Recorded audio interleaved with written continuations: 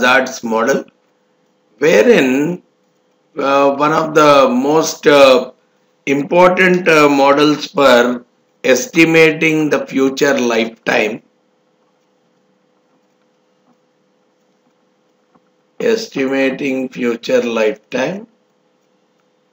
we are trying to use one of the more famous proportional hazards model, which is called as a Cox regression kind of a model. We'll try to look at what it means.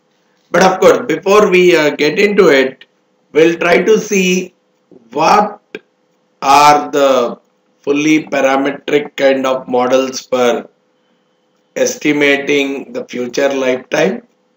What major limitations do they carry?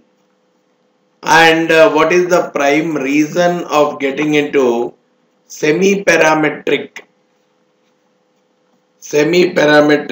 kind of models, where we call them where we use Cox regression and these kind of models. Typically the proportional hazards kind of models, they get classified as a semi-parametric kind of models.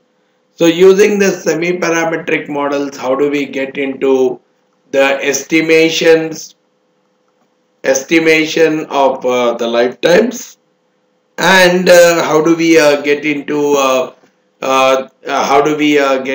the maximum likelihood estimation approach?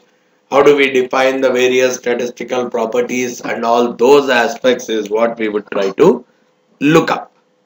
So just to get started, when I talk about estimating the future lifetime, right? When I am talking about estimating the future lifetime,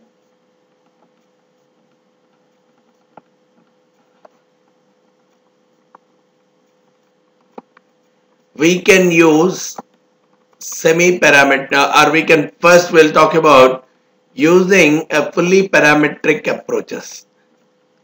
What are these fully parametric